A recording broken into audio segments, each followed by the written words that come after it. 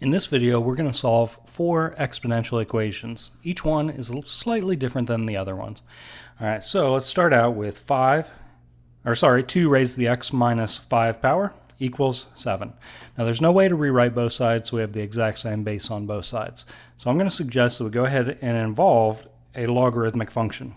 So I'm going to apply a logarithm to both sides, and I'm selecting the common log because I know that's one that we're typically allowed to use our calculators for, as opposed to, say, a log base 2 or a log base 7. All right, common log means log base 10 automatically.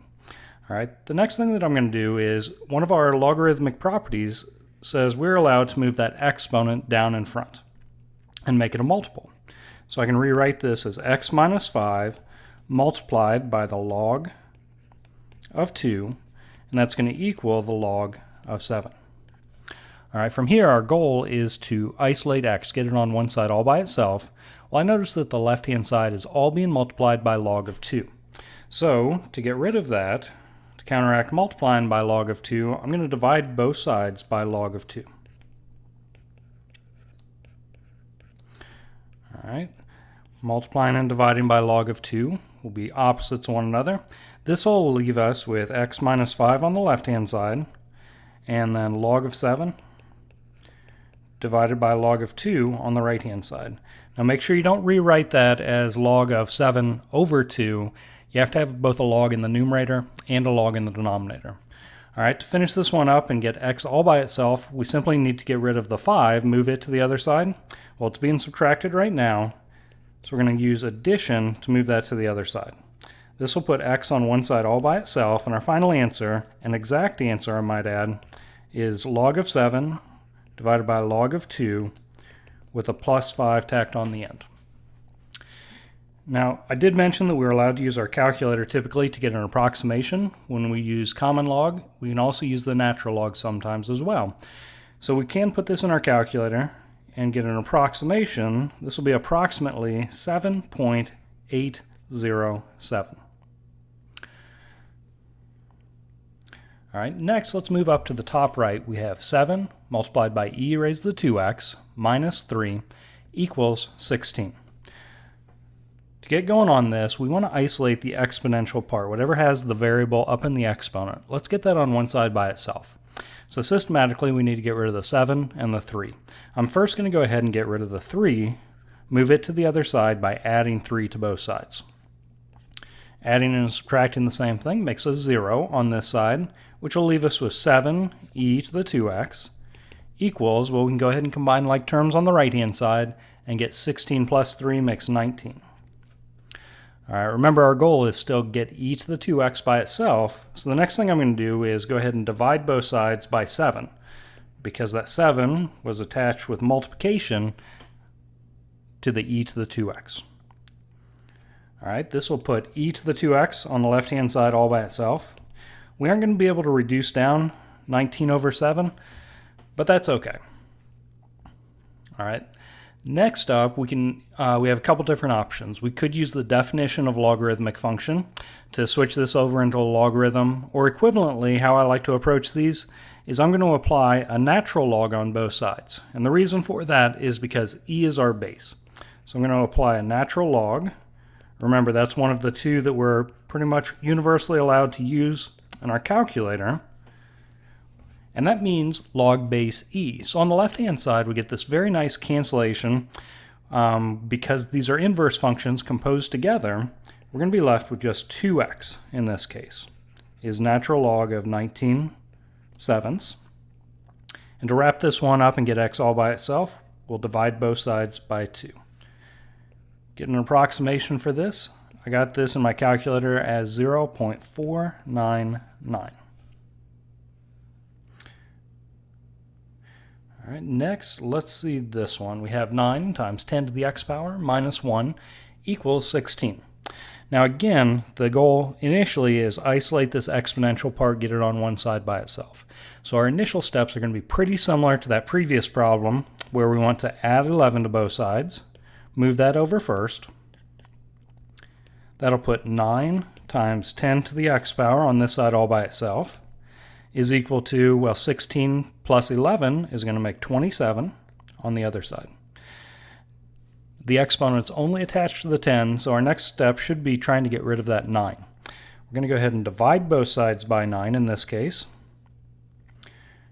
As we divide by 9, multiplying and dividing, inverse operations, that'll put 10 to the x power on one side by itself. This time 27 divided by 9 actually works out pretty nicely, and it'll give us a 3. Again, we have an option here. We could use the definition to switch over to logarithmic form, the definition of logarithm, or in my case, I'm going to go ahead and apply a common log to both sides. So each side gets substituted or plugged into a common log. All right, that common log automatically means log base 10. So you'll notice that we have log base 10, and then 10 is the base of the exponential part on the inside. This is going to allow some very nice canceling out, and we're going to be left with our exponent on the left side, and that's going to equal simply log of 3.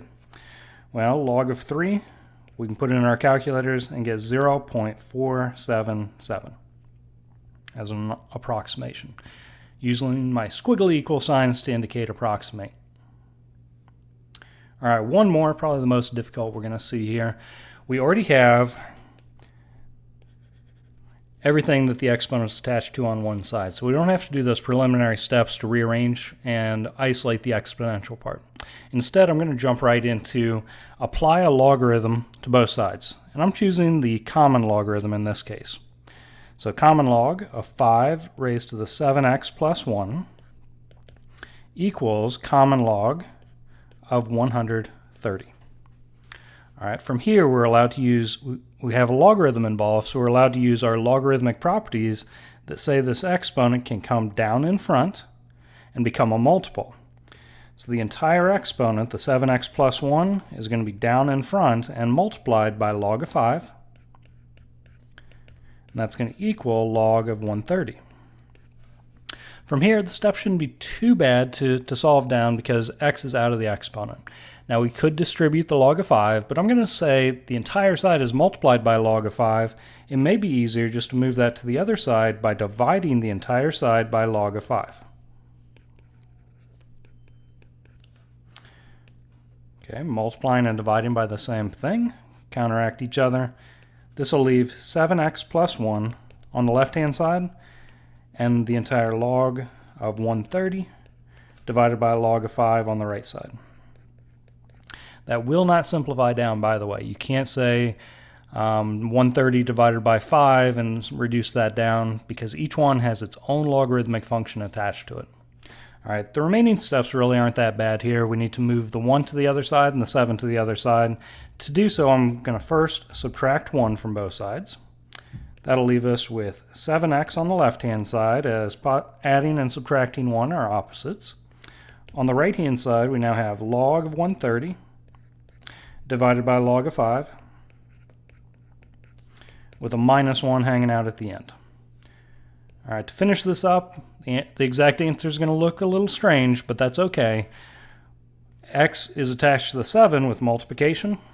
So we're going to go ahead and divide both sides, the entire side on the left side and the entire side on the right, by 7. Okay, these will get to cancel. That leaves us with x on the left-hand side, and an exact answer is that big fraction within a fraction over on the right-hand side. So this entire thing is our exact solution. Now we could do some work and simplify fractions inside of fractions, but for the time being, I'm just going to leave it there. I'm going to put that in my calculator and get an approximation. So it's going to be approximately, and when I put this in my calculator, I'm going to put a big set of parentheses around that entire numerator. So I'm going to start 1 before I push log, and I'm going to end 1 after I subtract that 1, and then divide by 7. So I got this to be approximately 0.289. All right, hope this helps out as you're working on solving exponential equations. Good luck.